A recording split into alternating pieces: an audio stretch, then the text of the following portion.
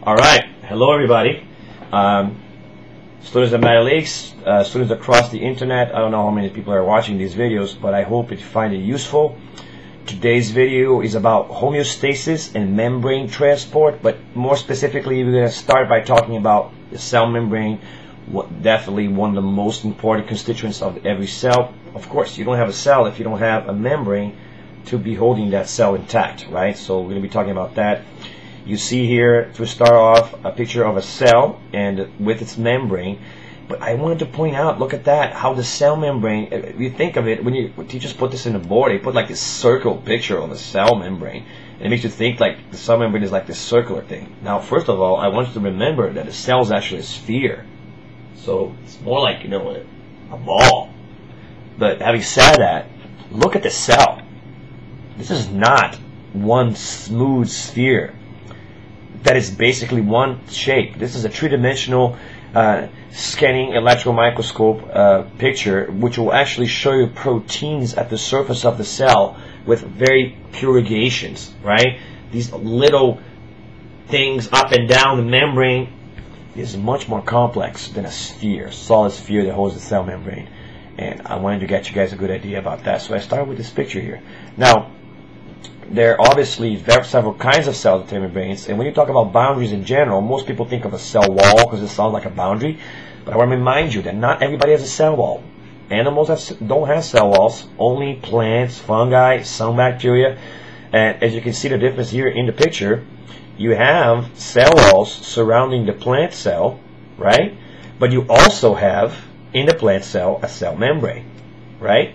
Now, while animal cells will only have the cell membrane, but this is actually a good way, two good pictures to show you that the whole thing is actually two-dimensional, right? That you don't actually have this two-dimensional thing. I also want to point out, you see these little holes in the cell wall, the connections between the plant cells, we call those plasmodesmata. That's going to become important later as well. It's how plant cells are able to communicate with each other directly. All right. So, plasma membrane. The plasma membrane is basically made of fat, proteins, and things like that. All right. So you can see here a picture of some of the constituents of the plasma membrane. You got protein channels, which are like your gates of the cell. You have the extra lipid bilayer, which is, as you can see, is two layers of lipids. You got one layer up here and one layer down here. And you have the tails facing each other right there, you know, and then you have the heads facing the outside. That's interesting. Now remember that over here, you will have water, and you also have a water in here. Maybe here you have the extracellular medium, or the extracellular matrix, ECM. Over here you're going to have the cytoplasm, or the cytosol, right? But both those things are heavily based on water, so you have water on both sides, which means these parts, the heads, are attracted to water, while the tails are repelled by water. So you got hydrophobic philic heads and hydrophobic tails, which is actually basically what the water will do is it will push the tails away from it and attract the heads to it. And before you know it, you get an actual layer of membranes. So again, remember when we did water properties, I mentioned that the polarity of water was important to maintain the structure of the cell membrane. So there you go. Surface tension of water will be pushing against the membrane from both sides, which helps maintain the structure of the membrane. But in addition to that, the polarity of water will push away the hydrophobic tails and attract the hydrophobic heads on each of the layers. But it's definitely a bilayer. Also notice that you have these proteins here called glycoproteins. We're going to be talking more about them. They are basically the markers for the cell's recognition process. You have channel proteins and transport proteins and all the sites of proteins floating in the surface. So I like to think of the cell membrane as like a little oily liquid layer, a soap bubble, right, that has these little boats or rafts floating on it. And I want you to think of these proteins not as things which are anchored in the membrane, but are allowed to flow inside the membrane. So it's kind of like a river of fat surrounding the cells and allowing the cells to protect them. All right. So definitely the great weight for the cell. Now, the cell membrane basically serves the purpose to regulate what comes in and out. So in a way, it provides protection and support for the cell. And as you can see here, is a picture of the cell membrane with an electron microscope, which will actually show you the 2 layers of the cell membrane there. So again, very good, and you can see more pictures like this on the web tutorial if you open it up. Remember, this video is just about the structure. We're going to do a video about the things later. Now, in addition to the cell membrane, plants, algae, fungus, and some prokaryotes also have cell walls. Now, look here.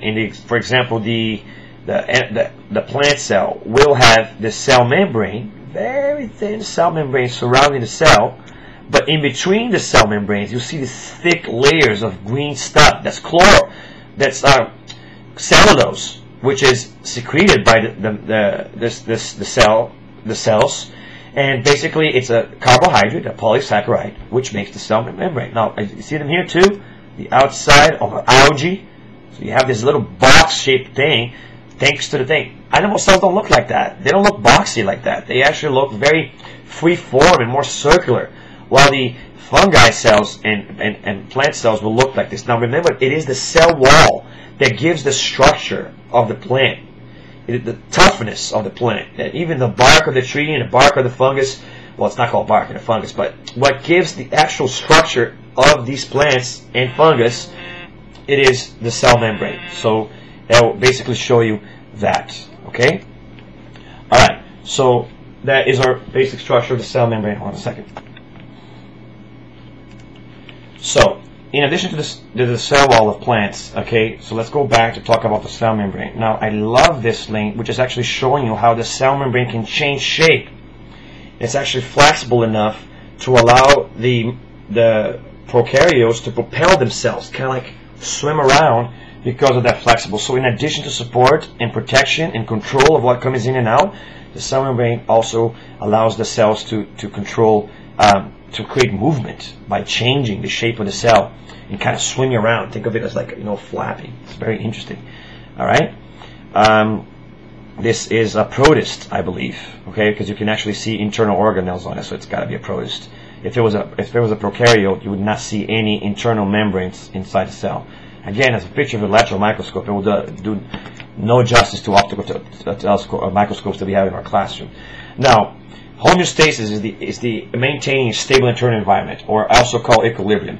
If you're going to maintain that, you're going to need a boundary to protect you from what you don't want to come in or what you want to put out. So basically, controlling what enters and leaves the cell can maintain that. So again, it's a protective barrier. It regulates what comes in and out of the cell. It allows for cell recognition.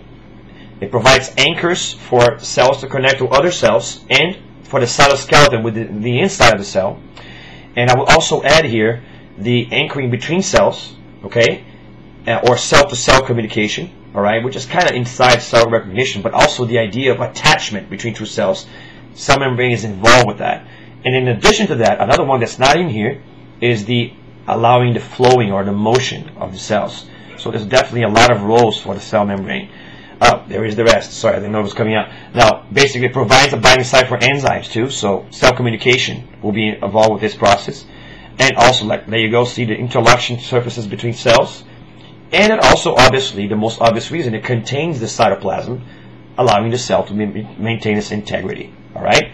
So again, here's another picture of the cell membrane with its constituent parts. I like this one better though. This is my favorite. It will show you all the parts of the cell membrane. So you see here, you got a protein. It's called a peripheral protein. It's peripheral because it's attached only to one side of the membrane. It doesn't go through the entire membrane, so it's called peripheral. So this one right here is a peripheral protein. And as you can see, this one is serving as an anchor for the cytoskeleton that's coming through it. So there's one role for proteins. Then you have an integral protein that goes to the entire membrane over here.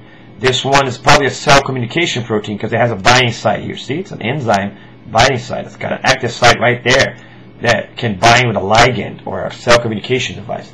Then you have another peripheral protein here and another integral protein here, both working together as what we call glycoproteins. It's called glycoproteins because you got the protein part, which is the green here, and then the red part, which is the basically glycogen. And then this is a chain of carbohydrates. You can see the rings, the little glucoses, all stuck together. And these serve the protein and the carbohydrates together as little flags to say, hey, I belong in the body. It's a cell recognition role. So you got recognition proteins. Then you have these lipid bilayer. You have the heads and the tails, right?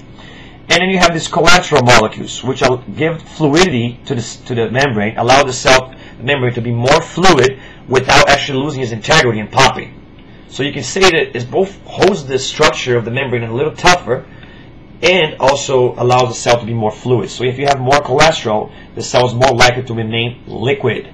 All right. So animals that have really cold environments, they will have more cholesterol in their membranes, so that to prevent the cells from freezing. So that's actually very interesting.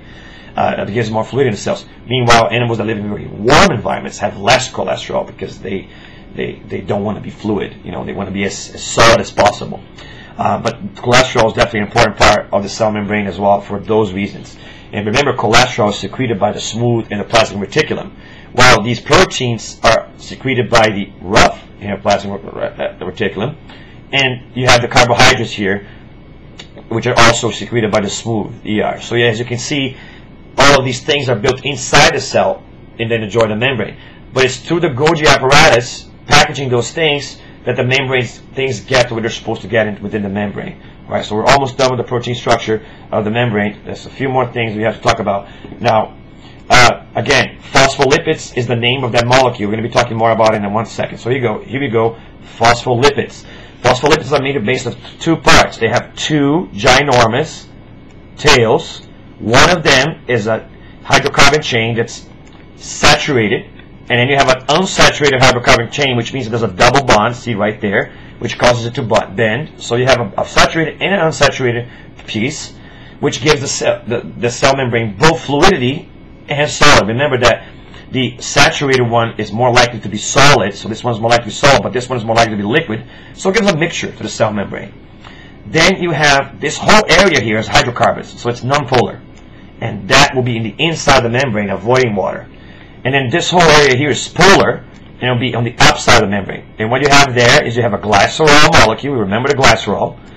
Then you have a phosphate group up here, and then you have another head up there, a polar head made of a hydrocarbon connected to an amino group. So as you can see, the cell membrane will have phosphate, carbon, hydrogen, oxygen, and nitrogen on it, just like DNA. Okay. So it's hard to differentiate the two of them using tests of hydroactive tagging tests. But DNA will have a lot more nitrogen, that's for sure. Okay. Anyways, remember that the cell membrane is made of two layers of these fatty acids chains and a polar head in the head. So here you go. You have a phospholayer lipid of two tails and two heads double bonded together. Again, you have the glycoprotein over here, cell recognition, the carbohydrate N, which is a glycogen. You have an integral, would be considered an integral protein because it's going through the whole cell. This will be a peripheral protein because it's not. And here's a transport protein, which will allow things to go through the membrane. We're going to be talking more about that in the next video. All right? And it's called a fluid mosaic model. Why? Because this whole thing is fluid. It's moving around within the membrane like a liquid, like I said before. And mosaic, because it's made of many different pieces all put together. So cell membrane is a fluid mosaic thing. All right? We will continue the lecture next time talking about that. But just last thing to say that the hydrophilic water heads are the outside and the inside, and then the middle of the membrane is made of hydrophobic water-fearing tails. Okay? This will make the membrane selective for what crosses it, and this is the point from which we start the next lecture, which is only for next class. So I hope you enjoyed the video. Have a good one.